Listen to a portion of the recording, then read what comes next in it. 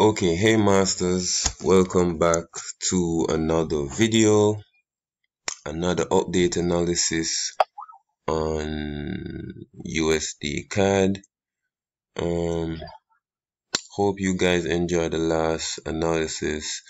It was a success, and hope you guys had wonderful trades. This is the start of a new week and new opportunities ahead. So let's get into it.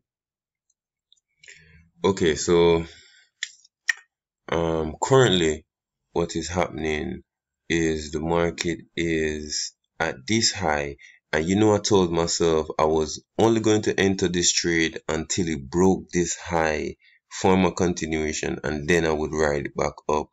But then I realized that this area right here was a state of relief, and we were in fact in an impulsive move, so we were to expect an impulse. So that's why I entered this position here, and then we had that impulsive move up to the top level, so we can look for a break off this level and look for a continuation to go further up. I placed a stop loss about this level, where you can do that. The market was going to that level, but it didn't broke it, because as you can see, there's an impulsive move in this area, then we have a state of relief, in this area, then another impulsive move, and then a state of relief. So that's why I expected a impulse move here. You could put your stop loss below this low right here, because if the market started to go below this level, then we could invalidate all of these and look for a further downside. So let me see.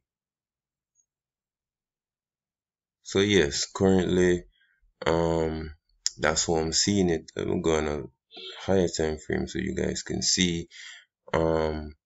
But we still have to be careful ahead, because in the past we can see that this level has bearish momentum, from the downside. So we have to look out for that also, although it's a strong possibility of it breaking that level, but I'm not going to give that signal just yet. We have to see how the market is behaving and how it's responding to certain levels, so this is just a quick overview on US CAD. Hope you guys enjoyed it. Hope this was an addition to your personal analysis, of the market. Hope this helped you guys. Thank you for watching again. I love you guys so much, and I'll see you guys next time.